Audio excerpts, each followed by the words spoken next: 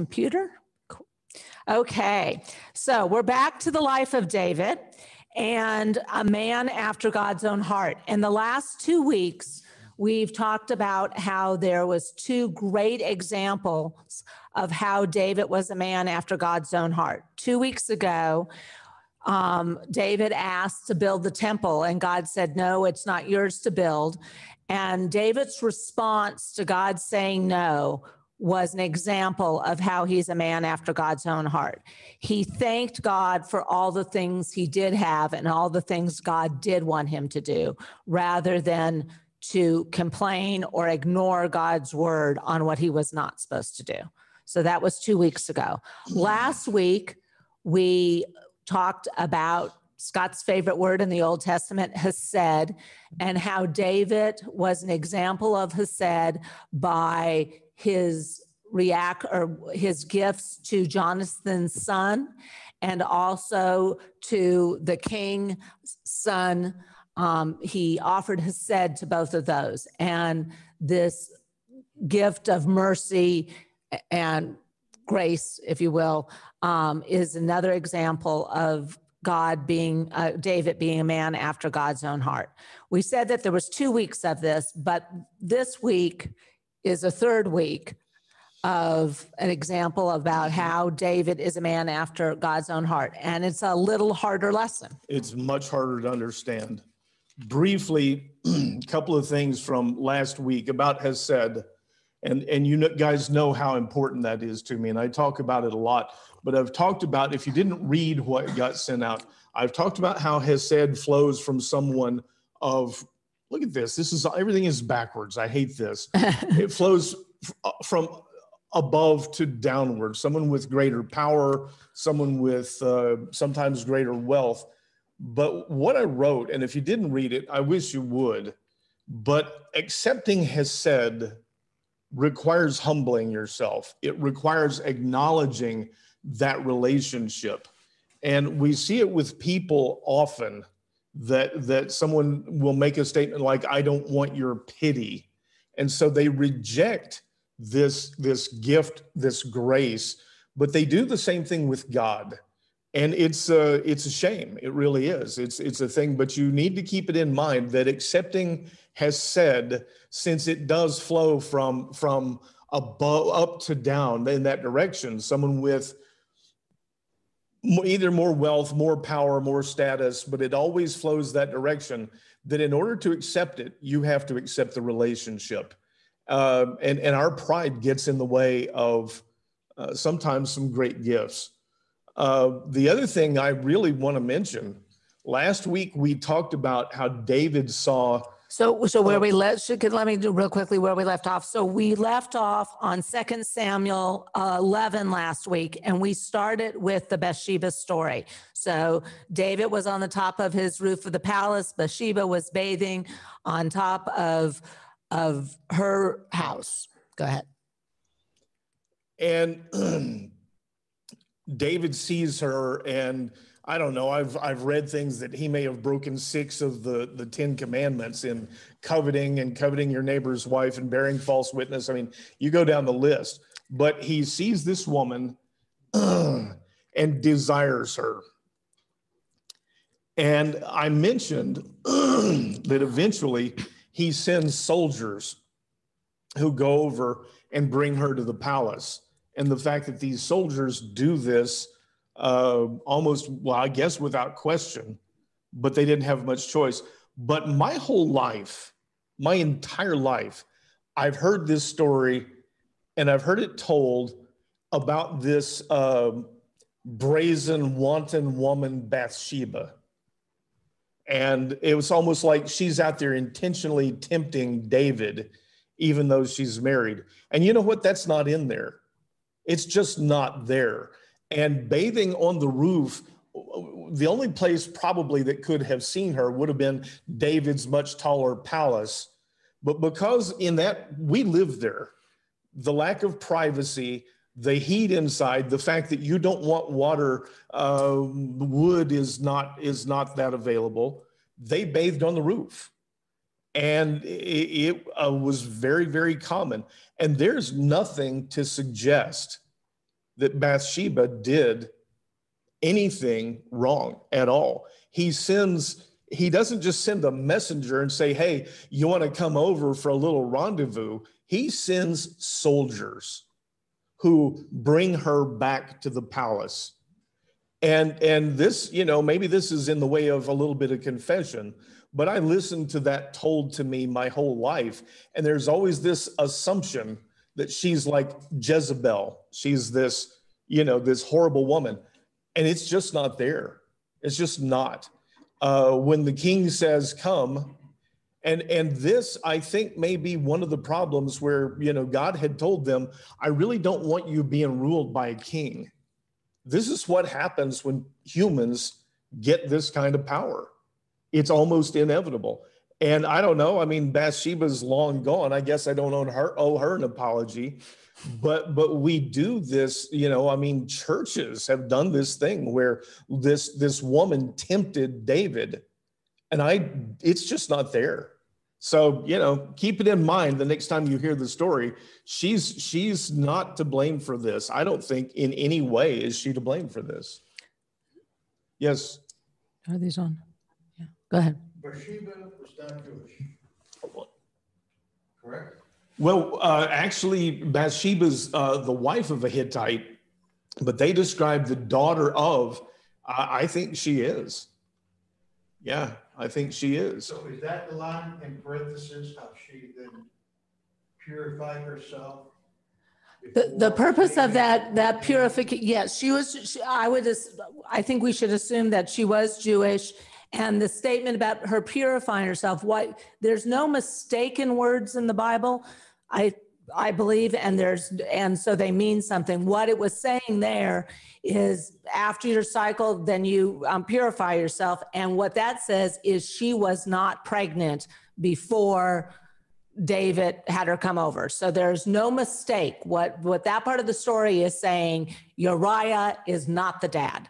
It's saying David is the dad. That's why that sentence is put in there.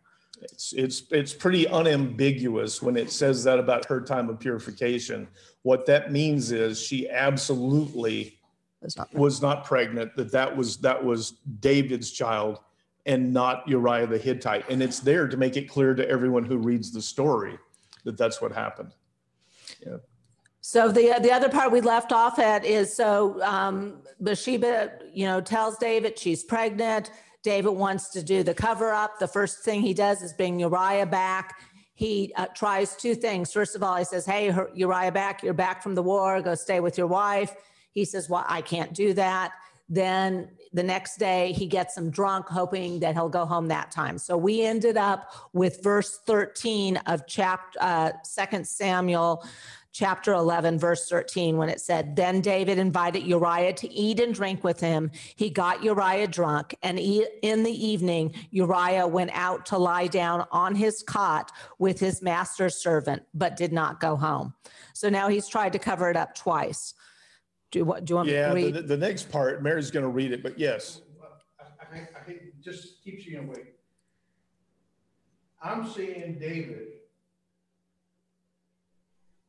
rejecting hesed from the oath of God. He's doing things that are not responsive to accepting the unconditional love. He's going to do his thing. He does it here again. This is not the first time, as we all noticed several times. It's going to cost him down the line. Sure. But then the phrase about being a man after God's own heart sounds empty to me.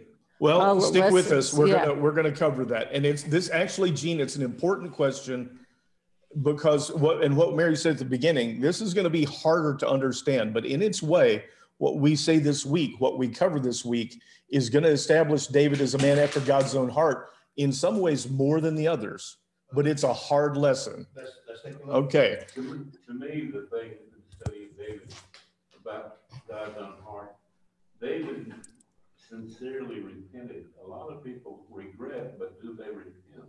That's where we're going to go with this. That's a big part of it. So okay. Let me join that a little bit, because we're going to go to the Psalms again. They're sounding empty words to me. Well, there's a guy that wants to say the right words with no heart. Well, let's talk about it. We're gonna cut. That's exactly what this is about. But the thing on this, what Mary's about to read, is one of the most terrible episodes in the Bible. But the one thing I want you to keep in mind, Abner, who had been the warlord, the leader, the military leader for Saul, was killed by Joab. And you remember Joab tells him that David wants to talk to him and sneaks up on him at the gate and stabs him to death. Now go ahead and read. Remember who Joab is. The next morning, David wrote a letter to Joab and sent it with Uriah. In the letter, he wrote, "Put Uriah at the front of the fiercest battle, then withdraw from him, so that he may be struck down and killed." So Joab besieged the city. He assigned Uriah to a place where he saw the strongest enemy soldiers. And when the men of the city came out and fought against Joab, some of David's servants fell, and Uriah the Hittite also died. Joab sent to David a full account of the battle and instructed the messenger, "When you have finished giving the king all the details of the battle, if the king's anger flares, he may ask you, 'Why did you get so close to the city to fight? Did you not realize that they would shoot from atop the walls? Who was the one to strike Abimelech, son of Jerubbaal? Was it not a woman who dropped an upper millstone on him from the wall so that he died in Thebes? Why did you get so close to the wall? If so, then you are to say, your servant Uriah the Hittite is dead as well." So the messenger set out and reported to David all that Joab had sent him to say. The messenger said to David, the men overpowered us and came out against us in the field, but we drove them back to the entrance of the gate. Then the archers shot at our servants from the wall, and some of the king's servants were killed. And your servant Uriah the Hittite is dead as well. Then David told the messenger, "Say this to Joab, do not let this matter upset you, for the sword devours one as well as another. Strengthen your attack against the city and demolish it. Encourage him with these words." When Uriah's wife heard that her husband was dead, she mourned for him.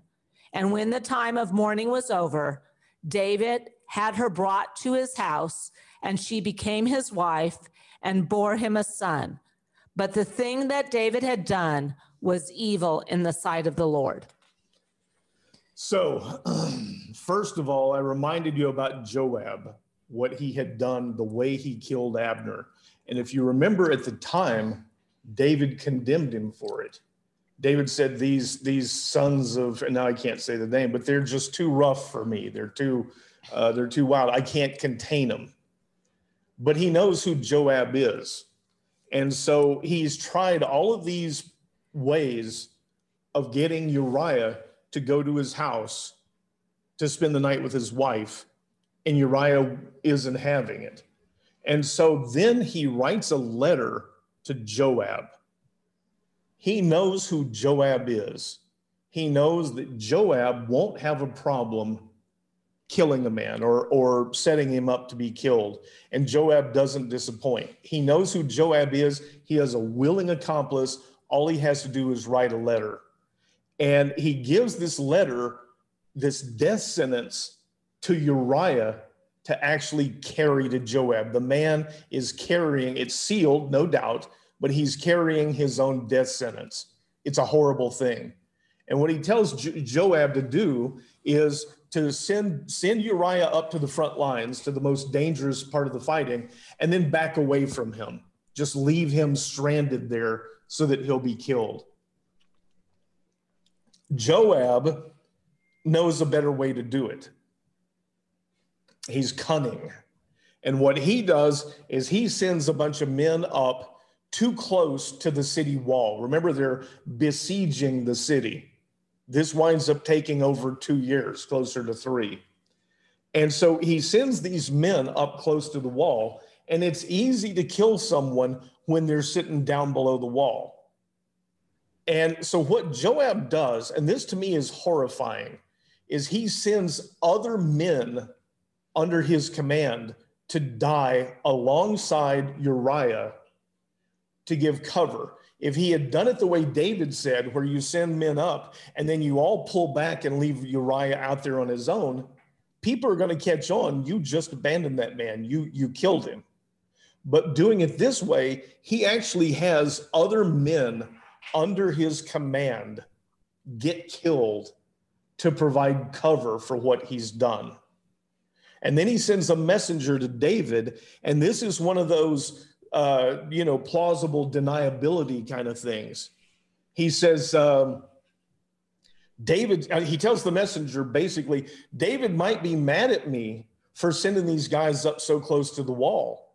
So when you get there, when you go to David, if he's angry and says, why did Joab send these men up close to the wall? Doesn't he remember that Abimelech got a millstone thrown on his head by a woman for being too close to a wall? What was Joab thinking? He says, if he does that, if he does those things, so what he does with this is he provides David with a story. He lets David pretend to be upset with Joab so that none of this reflects back on David himself. He concocts this whole thing, and he says, if he says that, tell him that his servant Uriah the Hittite is also dead. And then he goes on to explain, the men came out and we pushed them back to the city gate, and darn the luck, some of the men were killed. And along with our men was Uriah the Hittite, your foreign-born servant who lives here. And so Joab does this elaborate, much more elaborate than so what you see, first of all, is David is not thinking. David knows he's in trouble because Bathsheba's pregnant. And he's not, and so he comes up with a plan to kill Uriah in a way that is going to be obvious to everyone. Joab, being much more cunning killer, comes up with this plan, sacrifices other people, so he actually kills extras, and then sends the story back in a way that even the messenger won't recognize what's going on between these two men. It's a horrible, horrible, horrible story. And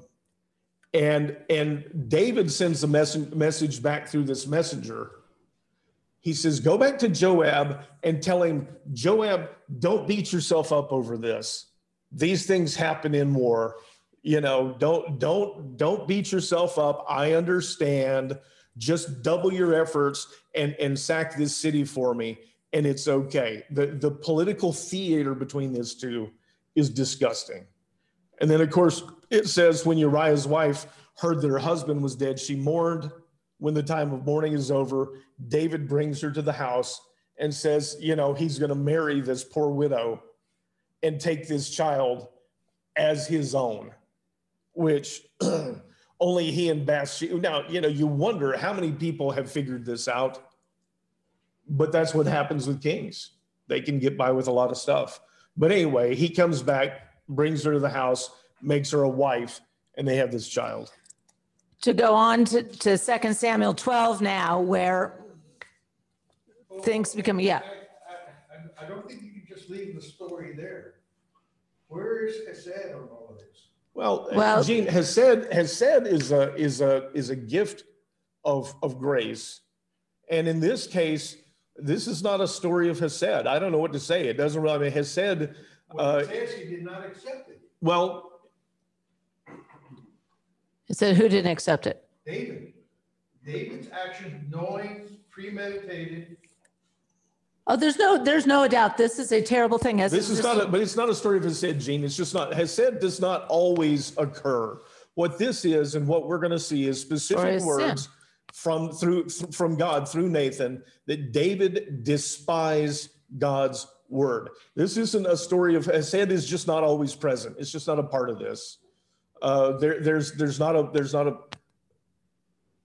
I don't know how you can say that. He's the anointed one. He's been promised.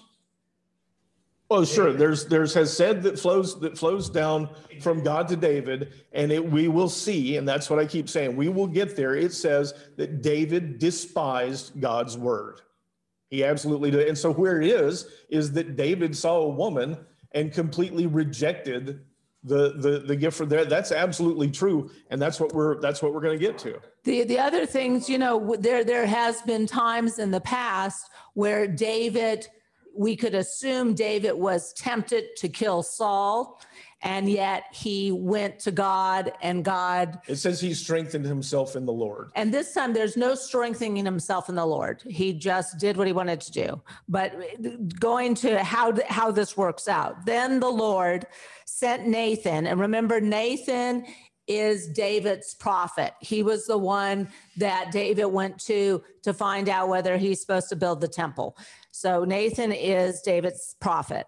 Then the Lord sent Nathan to David. And when he arrived, he said, this is Nathan talking, there were two men in a certain city, one rich and the other poor. The rich man had a great number of sheep and cattle, but the poor man had nothing except one small ewe lamb that he had bought. He raised it, and it grew up with him and his children.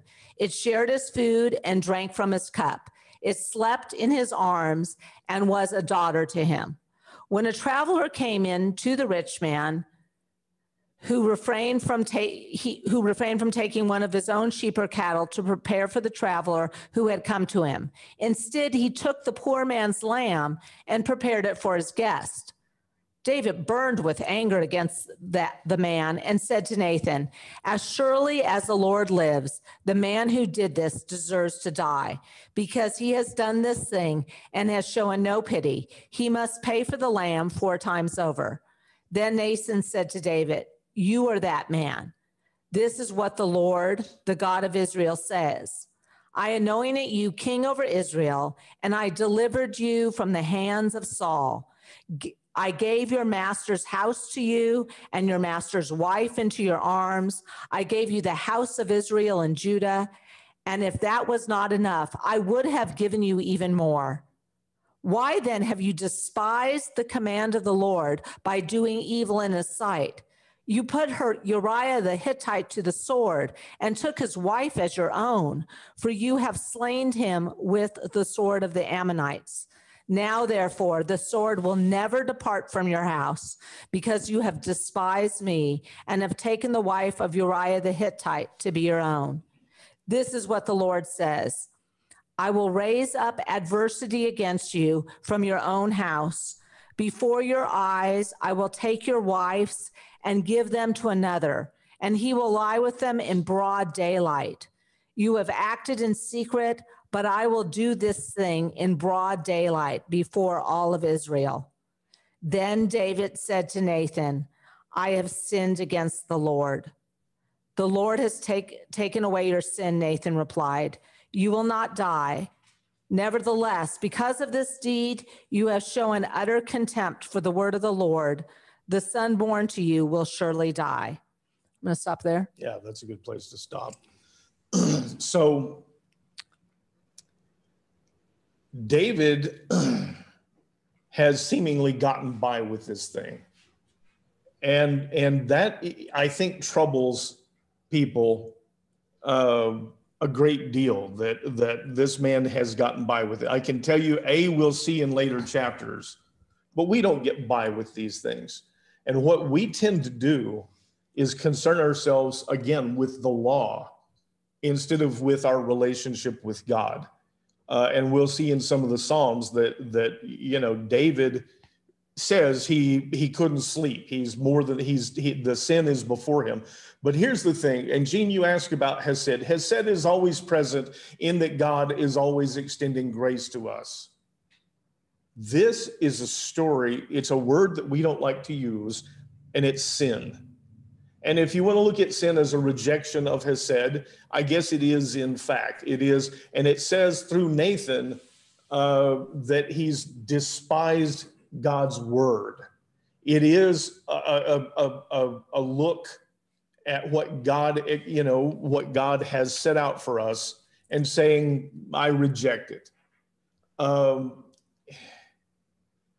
So David, again, there is this, a lot of people look at this and have this idea that somehow because he's king, he gets by with this. Nathan comes in with this story, and there are also people who get very upset because it's an animal that he bought, and he's comparing a wife to an animal that you bought. It's an analogy, okay? If it has to be exactly the same, it's not an analogy. Nathan comes in with this specifically to tell David about, because remember, the king has to adjudicate matters often. So he describes this rich man that takes the one possession that this poor man has and slaughters it. And that, you know, he's just does this terrible thing in order that David will see his own sin, in order that David will see in this other act what he's done. David hears the story, is immediately angered. He says that man, that rich man deserves to die for what he's done. This is a terrible thing he's done.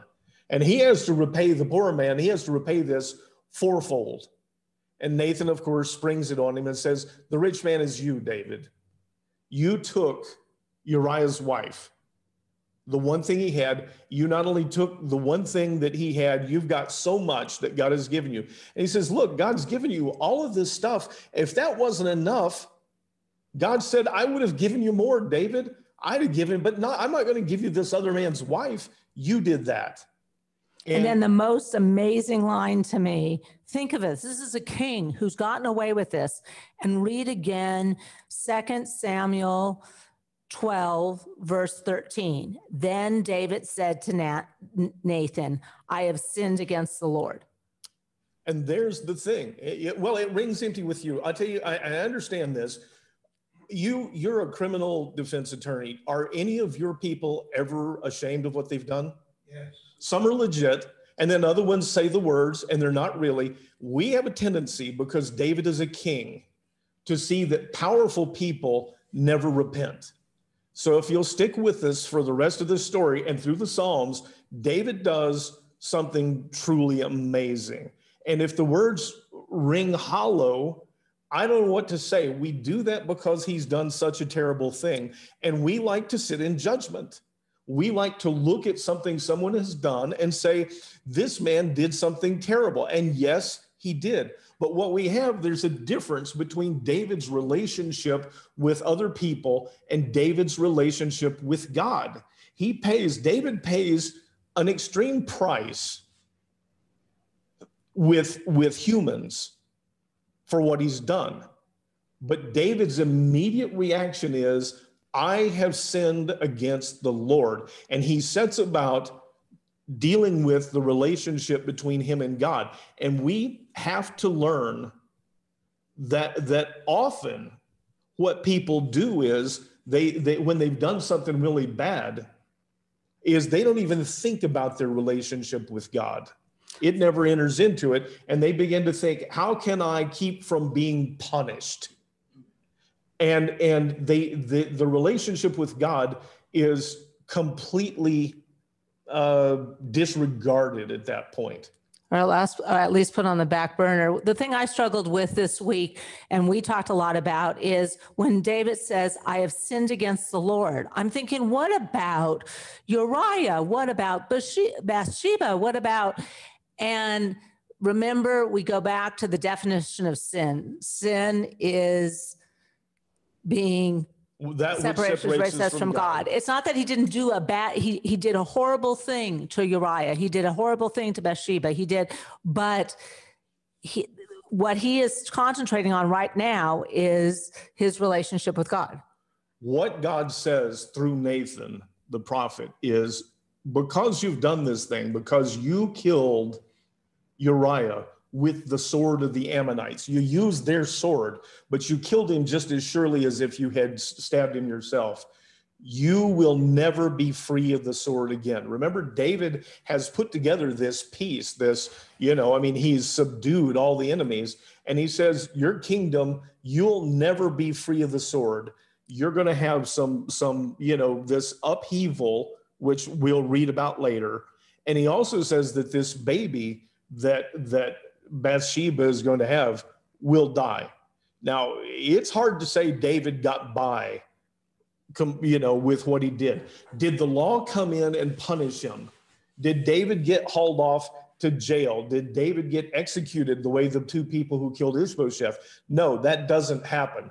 But to say he got by with it would be a stretch. And that's where we struggle with this story, is that David keeps being king, the same way Saul kept being king.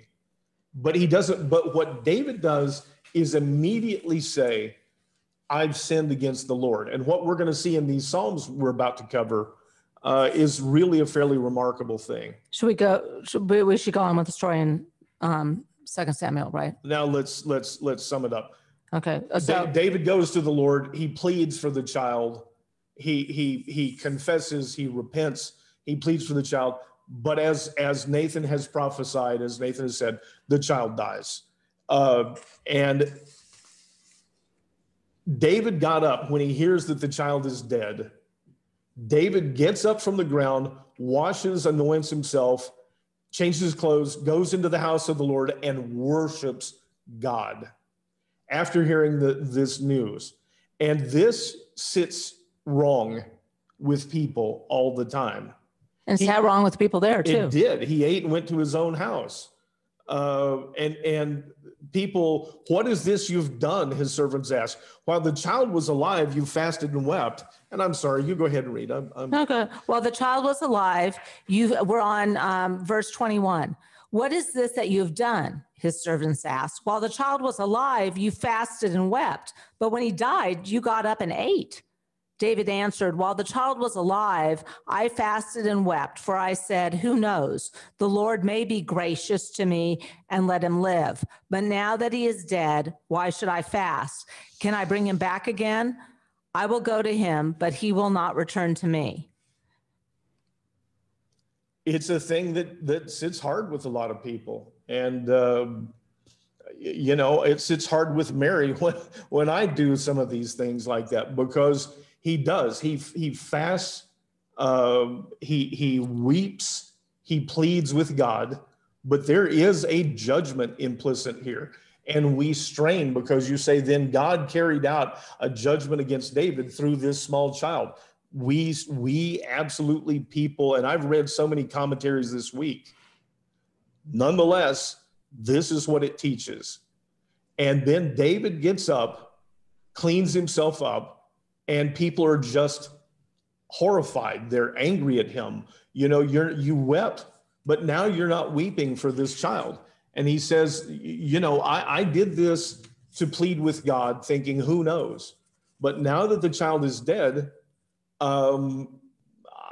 there's nothing more that I can do that route. And this sits hard with people. Let's read the end of this just to finish up this chapter. Yes.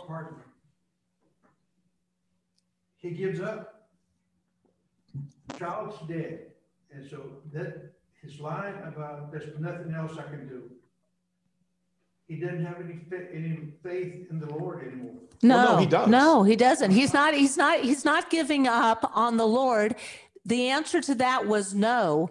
And for him to fast anymore, Gene, we really have to read the Psalms. Here's the thing though, Gene, and we'd have to get to the Psalms to do that. But what I attempt to do on these things is to look at what's there. And it's possible to read some things in, but I try and look at what's there. And right now, what David is saying is, I pled with the Lord. The answer was no. And he gets up and resumes his life. I can also, I'm not going to go into that here. Let's get to the Psalm. Well, can I read the rest of this? Sure. Okay. Then David comforted his wife Bathsheba, and he went to her and lay with her. So she gave birth to a son, and they named him Solomon. Now the Lord loved the child and sent word through Nathan the prophet to name him Jedediah, because the Lord loved him. Meanwhile, Joab fought against Rabbah of the Ammonites and captured the royal fortress. Then Joab sent messengers to David to say, I have fought against Rabbah and have captured the water supply of the city. Now, therefore, assemble the rest of the troops, lay siege to the city, and capture it. Otherwise, I will capture the city, and it will be named after me. So David assembled all the troops and went to Rabbah, and he fought against it and captured it. Then he took the crown from the head of their king, and it weighed a talent of gold and was set with precious stones, and it was placed on David's head. And David took a great amount of plunder from the city. David brought out the people who were there and put them to work with saws, iron picks, and axes, and he made them work at the brick kilns. He did the same to all the Ammonite cities. Then David and all the troops returned to Jerusalem. And remember, I read that section last week, that last part. This just shows the timing. This is like 2 years later, 2 or 3 years later, after that original battle that was talked about at the beginning of chapter 11. But the important thing, we're going to go now to Psalm 51 and 32. We read these Psalms actually at least 51, when we did the study on the Psalms. A couple of things to remember. First of all, Psalms are not in any order. 51 was written before 32 was written. You can pretty much determine that. But this is the important thing to consider. This is a king who we could say got away with it, even though Bathsheba and his child died, but he's still king. And is he really sorry? This is a king who wrote this psalm and decided that this psalm was going to be sung to all his people. Go ahead. You have to remember that this part at the top, it says David wrote this title. David himself writes this for the choir master. He talks about the purpose of this psalm for the choir master, a psalm of David, when Nathan the prophet came to him after his adultery with Bathsheba. There is a confession. There is and if you imagine this, these psalms are made to be sung before all the people. Rather than hide what he's done, rather than say to Nathan, oh, I've sinned before God, and making that small confession, David writes a psalm about it that is sung in front of everyone. And it says, have mercy on, and it says, this is after his adultery with Bathsheba. This is an ongoing confession for the ages. Have mercy on me, O God, according to your loving devotion, according to your hesed. He's begging for mercy, according to your great compassion, blot out my transgressions. Now, remember, he is not hiding this from the people. He is confessing, and he's worried about his relationship with God. Blot out my transgressions, wash me clean of my iniquity, and cleanse me from my sin. And I've dived on that word. It is absolutely sin. It is a harsh word. For I know my transgressions, and my sin is always before me. This is being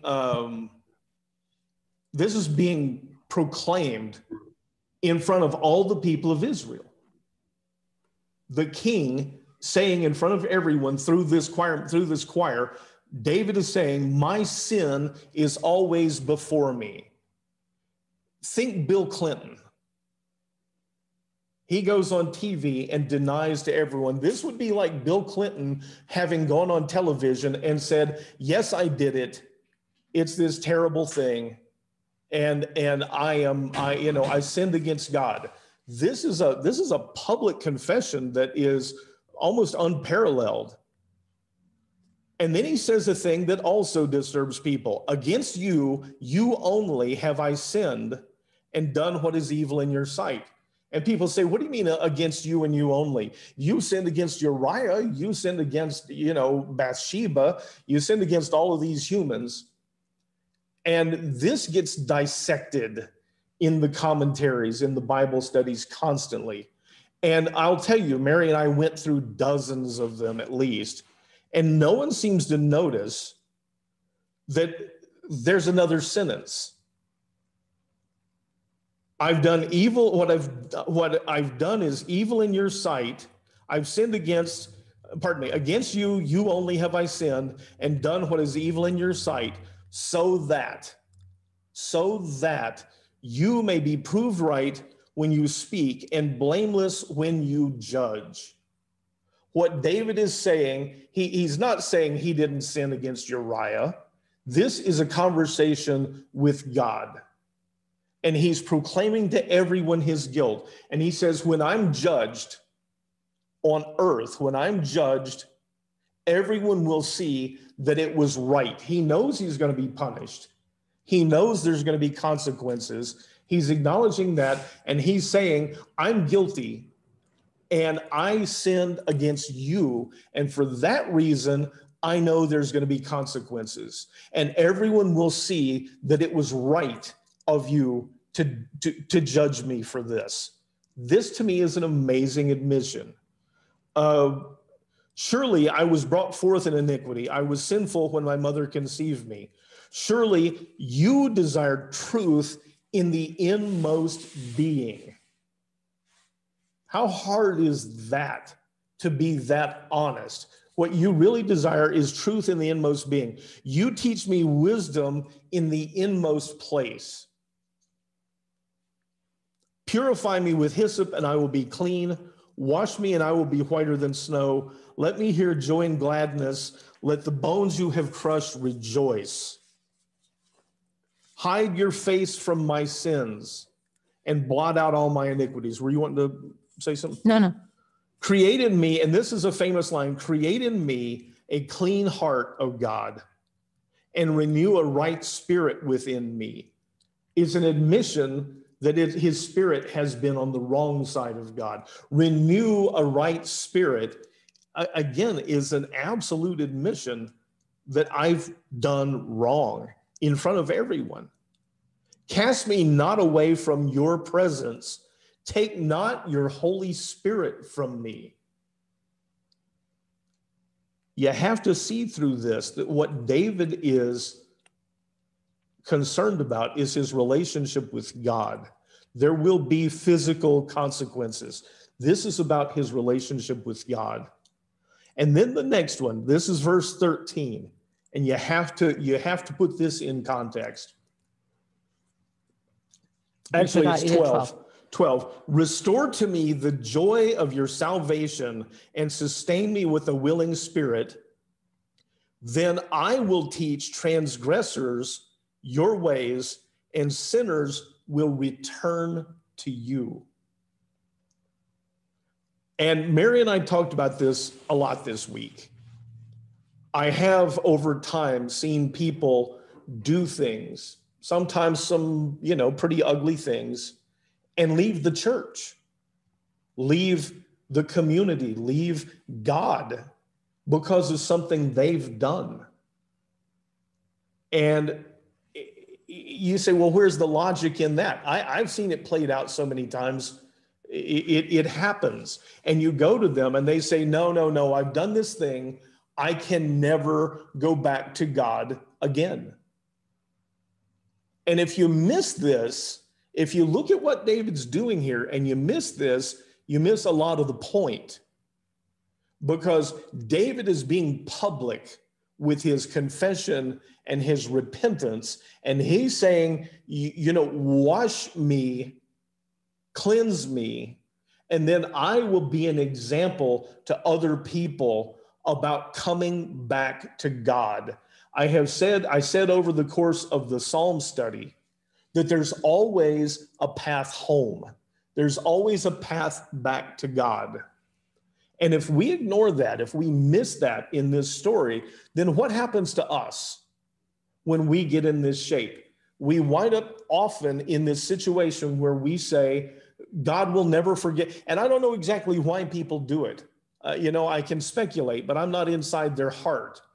But they say, God will never forgive me, and they just walk away. And David is saying, cleanse me, let me see your grace, your joy again, and then I will be, restore to me the joy of your salvation, sustain with me a willing spirit, then I will teach transgressors your ways. David is saying he's going to be an instrument of God and use this public repentance to teach other transgressors your ways, to teach them that there's always a way back to God. Don't underestimate this message. Deliver me from blood guilt, O God, the God of my salvation, and my tongue will sing your righteousness. That's a thing that can only be known to David himself. My tongue will sing your righteousness. It doesn't say, let me off the hook. Let me feel your forgiveness, and my tongue will sing your righteousness. Lord, open my lips, and my mouth will declare your praise. You do not delight in sacrifice, and we've seen this several times, that you didn't want sacrifice, you wanted a contrite heart. David always understands this. He's saying, this is not about me bringing burnt offerings. Anyone can do that. He's offering a contrite heart. He says, you don't delight in sacrifice, or I would bring it. You take no pleasure in burnt offerings. The sacrifices of God are a broken spirit, a broken and a contrite heart. Oh God, you will not despise in your good pleasure. And so now here he's turned, and what he's really doing is saying, don't punish Israel for what I've done. Don't punish the nation for what the king has done. Your good pleasure caused Zion to prosper. Build up the walls of Jerusalem. Then you will delight in righteous sacrifices, in whole burnt offerings. Then bulls will be offered on your altar. So about 8 minutes. 8 minutes. And I really want want, the other one? yeah, All right. well, because I think it's really, this All is a right, so forgiveness. I've covered that one, but this is about contrite heart. This is about forgiveness. And this is about, David publicly acknowledging what he's done in front of everyone and saying, God, forgive us, and don't punish the land. Don't punish the people for what the king has done. Go ahead. So this is Psalm 32, and in the Berean Bible, the title of it is The Joy of Forgiveness. Blessed is he whose transgressions are forgiven, whose sins are covered. Blessed is the man whose iniquity the Lord does not count against him, in whose spirit there is no deceit. And listen to verse 3. When I kept silent, when he was trying to cover all this up, my bones became brittle from my groaning all day long. For day and night your hand was heavy upon me. My strength was drained as in the summer heat. Then I acknowledged my sin to you and did not hide my iniquity. I said, I will confess my transgressions to the Lord, and you forgave the guilt of my sin. Therefore, let all the godly pray to you while you may be found. Surely, when great waters rise, they will not come near. You are my hiding place. You protect me from trouble. You surround me with songs of deliverance. And then remember, on these Psalms, it can change voices, and the voice in verse 8 is God speaking. I will instruct you and teach you the way you should go. I will give you counsel and watch over you. Do not be like the horse or the mule, which have no understanding. They must be controlled with a bit and a bridle to make them come to you. Many are the sorrows of the wicked, but loving devotion surrounds him who trusts in the Lord. Be glad in the Lord and rejoice, O righteous ones. Shout for joy, all you upright in heart. Go ahead. I don't think we should close. We're going to have to open with this next week because these Psalms tie together. But how can I do this without?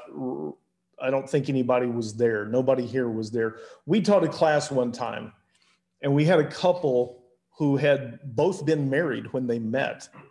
They had both left their spouses and subsequently married each other. And one of them was very concerned, very upset by it. And there was this question of whether or not God would forgive them. We're told later in the New Testament that he removes our sin from us as far as the east is from the west. This concept of forgiveness, humans tend to struggle with it. We get hung up on the idea that someone has done something wrong, and like a bulldog, we just don't want to let go. And it's a very sad thing. It's a very destructive thing, because we're told that forgiveness, God forgives. David has repented. David has acknowledged his sin. He's repented. Now, we're not to the point of talking about Christ.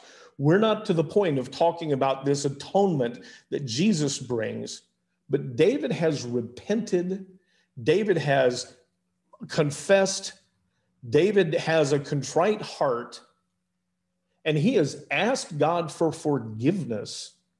And he feels, through these words, we see he feels the lifting of that. And we have this terrible habit of looking at consequences on this earth. When someone does that, we tend to say, yeah, but he doesn't get what he has coming. I'm going to give you one of my personal, boundaries in life. If we get what we have coming, we're all in trouble. All of us, each of us. And anytime I find myself looking at another person thinking, I hope that person gets what they have coming, it's like a bell. It's like something goes off inside my head. I ask for forgiveness. What David has coming is between him and God. And that's where David turns his thoughts and his words about forgiveness, about his heart. He's not concerning himself with what does or doesn't happen as far as earthly consequences. And again, this is a message that should not be ignored. There's always a path home.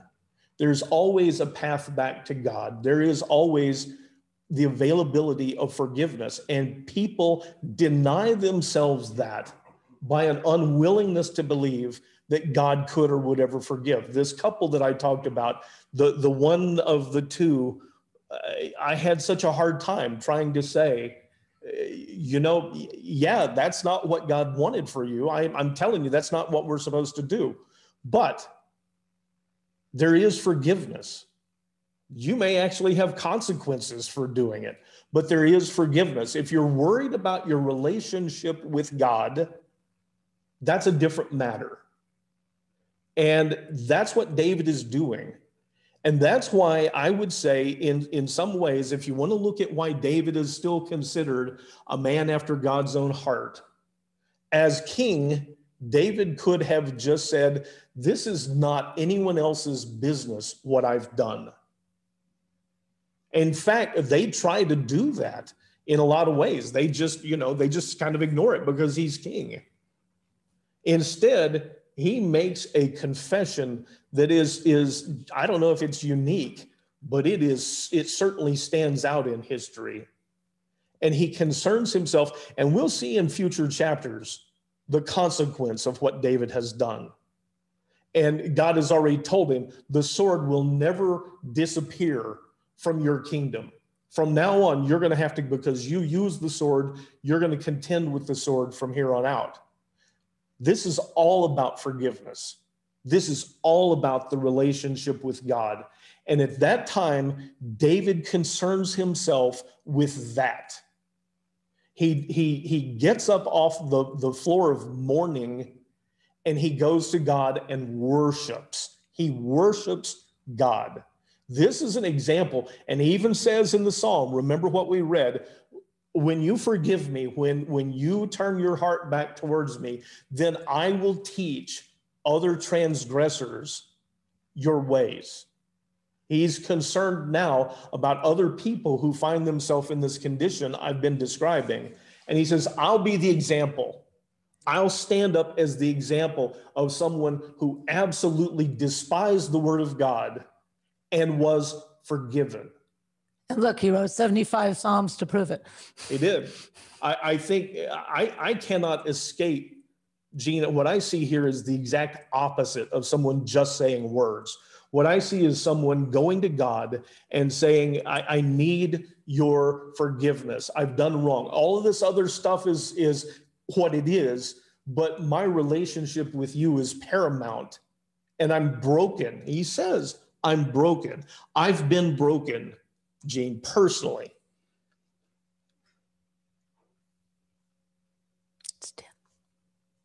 Anyway, so I relate to this. And I think that we have a particularly amazing example of David being a man after God's own heart, a man in his position, humbling himself in a way that most people are not willing to do. So,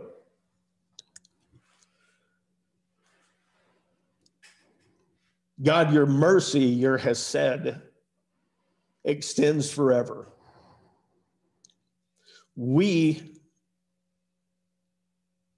in the same situation, don't offer forgiveness.